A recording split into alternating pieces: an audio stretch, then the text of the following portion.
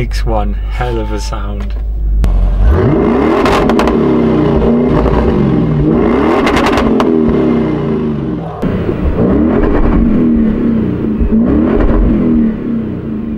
I got up at 5 o'clock this morning to come drive up a snowy mountain pass, and I'm really bad at getting up in mornings, but it was definitely worth it.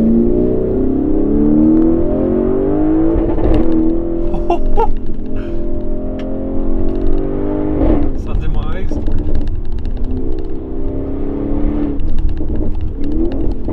Tunnel.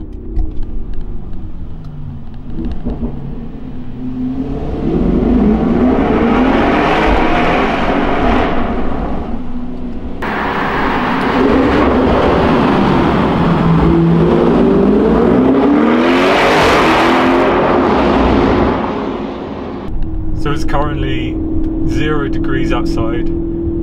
The road is icy, slippery, as I just found out when I got outside the car and slipped over. It's yeah, pretty sketcy, let's say. But I'm in the RS6, got winter tyres on, and it's just incredible, even on the ice.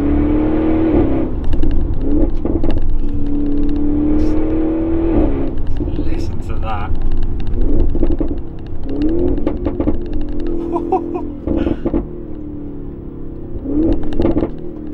This is just unbelievable with this car.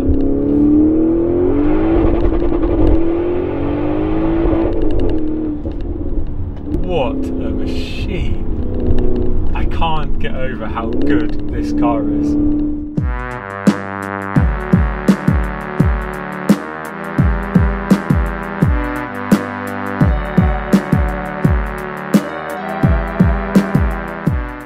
So let's talk about the eye-watering price. I've just found the information on this car. RS6 Avant Performance, 150,000 Swiss francs.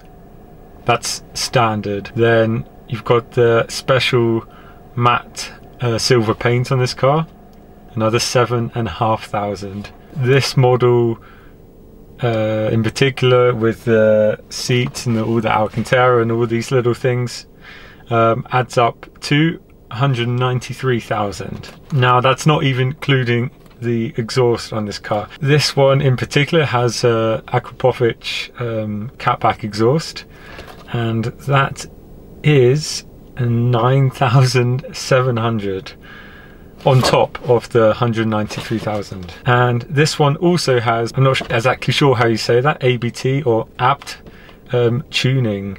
So this pushes the power up to 705 PS. I was told in sport mode it's just over 900 Newton meters of torque, which is just absolutely madness. So then that again on top of everything is 11,590 francs on top of everything else.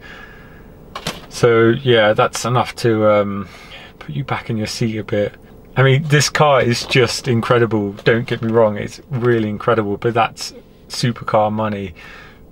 But I guess the point is, you can drive this like a supercar, but you can use it all year round. So I do understand why it does cost so much. This morning, it was at half a tank, and I put another 25 francs in, because I didn't want a full tank. I didn't want it to be maximum weight for driving around Mountain Pass. And I put 25 francs in, but it still stayed at half a tank. I think I literally put 25 francs in and it just went hum, gone. My only complaints are the paddles. The paddles are made of plastic in a 200 grand car. If you're a passionate driver like me, 90% of the time you've got it in manual, so your hands are always touching these, and part of the Audi feeling is everything you touch does feel nice.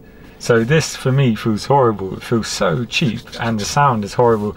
I just don't understand why they would put plastic paddles in a 200 grand car. Otherwise the drinks holder is in a bit of an awkward place because they're right here, right in front of the armrest, so it rubs against the armrest, and you can't put your arm here anymore if your drinks are there.